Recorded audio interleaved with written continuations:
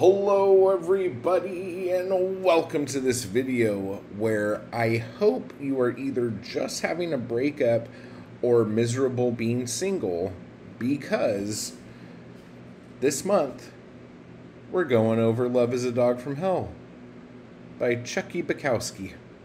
Okay? And this book, I've noticed that when I am happy, I'm like, eh. But when I'm going through it, I like this a lot better. So if you are happy and everything's going great for you, you might not love this book. Okay? But if you're like me, and you've been having a rough go of it as of late, this might be the thing to get you going. So, super exciting. So let's talk a little bit about the history of this book, okay? Like we did the last couple times, we're going to kind of go over some of the stuff that was happening in his life during the time of him writing this. Now, again, these poems are from 74 to 77, although in the first section, there's a poem in there from 1972. So, give or take, whatever. So, what we are going to be doing, because last time we spoke, we talked about his life up to 1974. So now we are in 1975. And in 1975, Bukowski, Taylor Hackford's film, screened at the Whitney Museum in New York as a part of their New American Filmmakers series. Now, if you saw it, like, we just did a watch-along of that like a week ago. So it's in here somewhere. Maybe I'll put a thingy up here. And he meets Pamela Cupcakes Miller, the subject of the book Scarlet, which I will put a cover of right here so you can see it. And just so you know, that book Scarlet is inside this book, so we'll be reading those. He met her for the first time when she brings her friend Georgia to his apartment, which I'm pretty fucking sure is this person here. Black Sparrow Press moves from LA to Santa Barbara in the fall. Oh, and he met Cupcakes on November 10th. Okay. So this one's pretty crazy. In December of 75, Linda King, possibly pregnant with Bukowski's child, has a miscarriage. And I'm trying to remember what he talks about that in. She calls him on the phone, and they're talking on the phone, and tells him all about that. Maybe it's in Women. I can't remember. Then he also starts the novel Love Tales of the Hyena, which eventually is published in 1978 as the book Women. And an LA Times article reports that Bukowski is earning $20,000 a year. Okay. So other things that are happening. Sparrow 30. I don't know what these are. I don't know if this is like a broadside series or what. I need to find out more about these. But Africa, Paris, Greece is published in March. And then on December 18th, Bukowski's second novel, Factotum, is released. And Factotum is about the 10-year drunk. The period from when he left college up until... I mean, it kind of goes back and forth a little bit, but it's basically him bumming around the country and not having much purpose. He is living on Carlton Way at 5437 here in LA. And then he did a slew of readings this year. He read at the University of Arkansas at Fayetteville, spent a week on campus. That was in January. In February, he read at Baudelaire's Santa Barbara and was paid $300. Professional recording was made but has never surfaced. On March 5th, he did a reading at West Coast Bodega in Long Beach. In May, he was at the Golden Bear in Huntington Beach. Also in May, on the 24th, he was at the Roadhouse in Santa Cruz. And then on the 31st, he was at Telegraph Hill Gym in San Francisco. Then back to Huntington Beach on June 25th at the Golden Bear. Did a reading at the Moulton Theater Playhouse in Laguna Beach on the 15th and 16th of August. Did a reading at the Contemporary Art Museum in Houston, Texas on October 4th. And I think this is where he met the woman who he referred to as Katharine Hepburn. And I can't remember what her name is. And in the book Women, it's a different name too. But there are some poems about her as well. The 6 foot tall, wealthy woman who's like a art dealer and world traveler kind of thing. I can't remember what her name is. She missed the reading there, and so she came to see him in LA. It's a whole other fucking story. And then on October 19th, he was at Baudelaire's in Santa Barbara again. And then he was at the Golden Bear in Huntington Beach again on Halloween. Bob Lind of Elusive Butterfly fame was the opening act. I wonder if that... I don't think that's the right guy, but that might be the right story. The guy gets like booed off the stage because people wanted to hear Bukowski. And then in Madison, Wisconsin on November 9th, there was a videotaped reading, so you can see that, because nobody has seen this videotape, I don't think, but it was advertised. And then he was at Amazing Grace in Evanston, Illinois on November 18th, and Northwestern University on November 19th. So he was all over the place in 75. And then this is a really interesting story. He switches from the Royal Quiet Deluxe to a used Olympia SG-1, and I'll tell you why. Oh, and this is actually on Bukowski's writing table in the mid-70s. There you go. It costs $143 that John Martin from Black Sparrow paid for, because Linda King went into his house and stole his typewriter, his paintings, his books, was hiding in the bushes. When he comes home one night, he notices that all of his shit's gone. And so he goes out looking for her, and she has the typewriter over her head, and she says something like, I don't know if this was the "don't tell me about your women" thing. But anyway, so she has the typewriter over her head, and she smashes it in the street and just like destroys it. So Bukowski told John Martin what happened, and he bought him a new typewriter, or a used new typewriter. And this Olympia would be his last manual typewriter. Now, there is like a question about this because something's going to come up later, so we'll get to that. So that was in December. Funny things that happened in LA. Emperor Hirohito of Japan visits LA, and he's allowed to visit Disneyland, but he declined to smile while he was there, and that happened on October 8th. But also in 1975, the LAPD agrees to destroy secret files that were kept on 5,500 citizens. I don't know. So 1976 rolls around. Let's see how well he's doing. So there's a major profile on him in Rolling Stone magazine. That right there probably solidified him. Like, seriously. He meets his future wife, Linda Lee Bailey, at the reading at the Troubadour on September 29th, which we'll talk about in a minute. He makes his first trip outside of the U.S. for a reading in Canada in October. Now, check this out. Rent for the Carlton Way apartment is $105 a month at a time when his monthly income was $1,700. Fuck, dude. Okay, like, just so you know, like, most places, most people, their rent is like half their fucking income. Okay?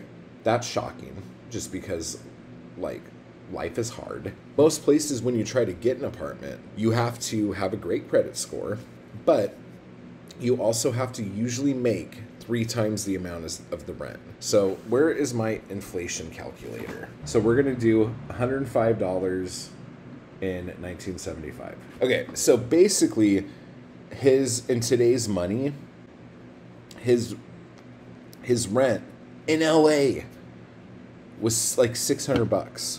Okay? $600 in LA. Dude, it's not even inflation. It's fucking gouging. Okay, and he was making, how much did I say he was making? $1,700. Okay, so let's see this. If in 1975 I purchased an item for $1,700 hairs, it would cost... So he was basically making almost $10,000 a month in today's money. And his rent was $600. $10,000 a month, and his rent is $600. Dude, you used to be able to do a lot for a lot less, man.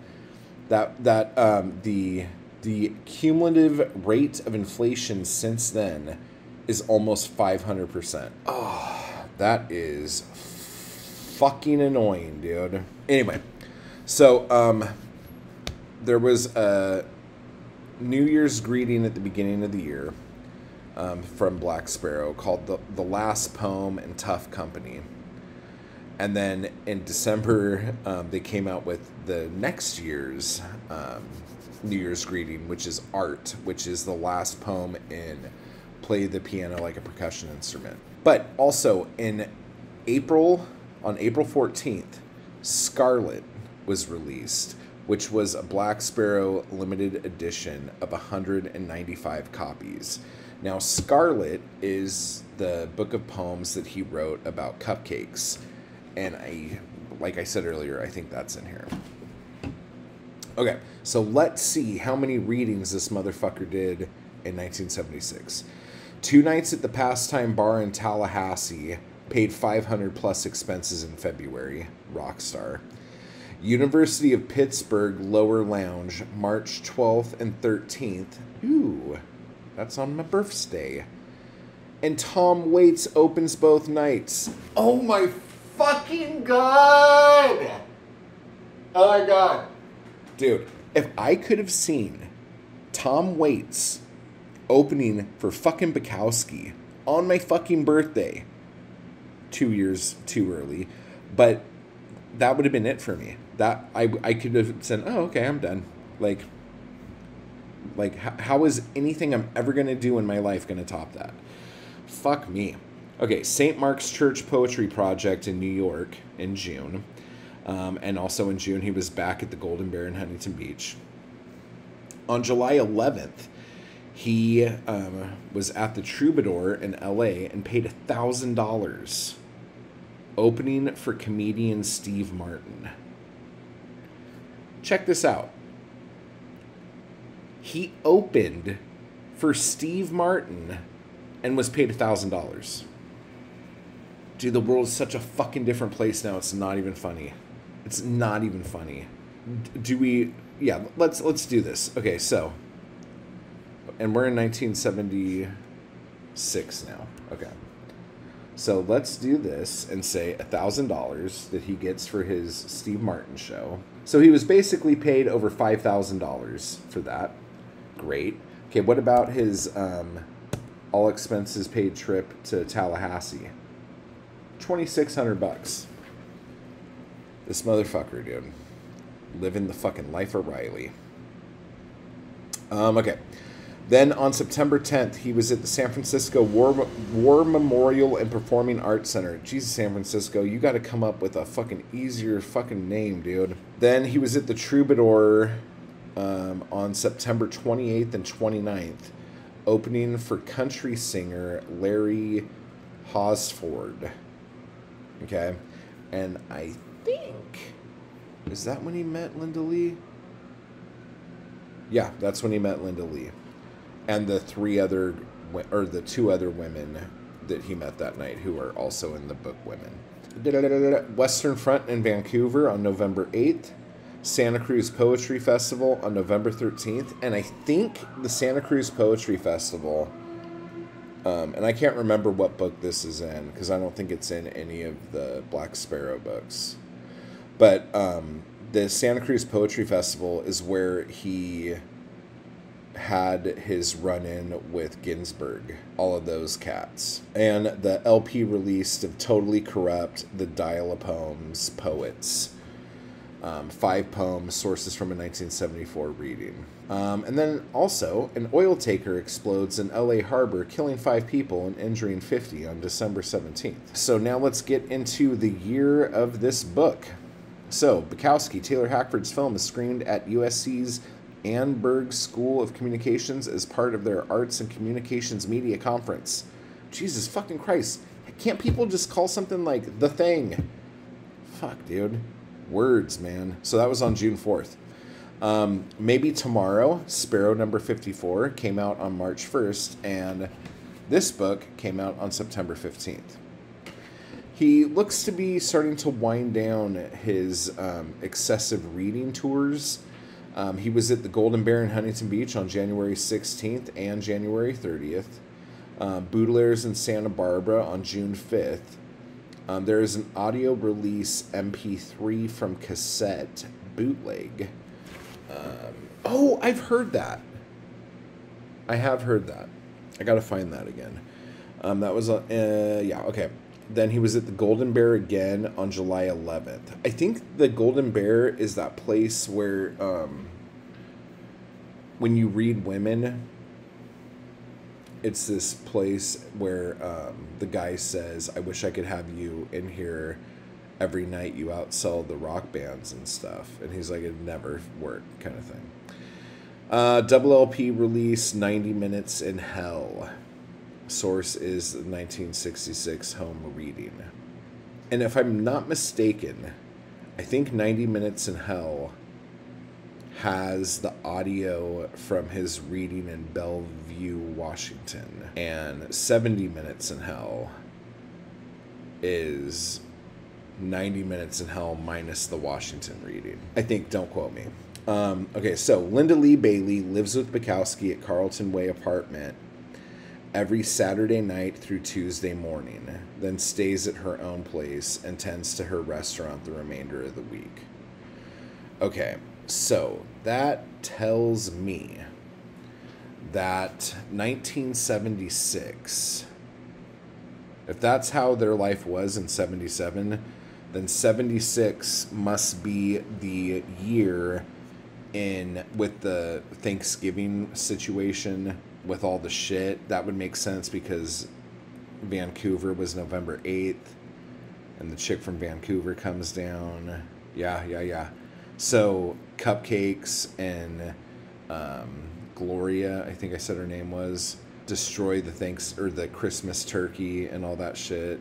And then New Year's. Yeah, so that makes sense. So I'm pretty sure that the majority of the book Women, or at least the last half of it, takes place in 76. Okay, so she stays there Saturday through Tuesday morning, then stays at her own place and tends to her restaurant for the remainder of the week, which is the Dewdrop Inn. Is that what it's called? I think that's what it's called. Can't remember if that's the phony name or the real name, but that was in San Pedro. And then for anyone who gives a shit, Super Bowl 11 is played at the Rose Bowl in Pasadena with the Minnesota Vikings versus the Oakland Raiders on January 9th, which I'm pretty sure the Oakland Raiders won. All right, so that is the history lesson of what the fucking hell was going on during the making of this book. And all that we've learned is that inflation sucks, and at one point you could make a lot of money doing very little, and you didn't really have a lot of bills to pay. The American dream is dead, okay?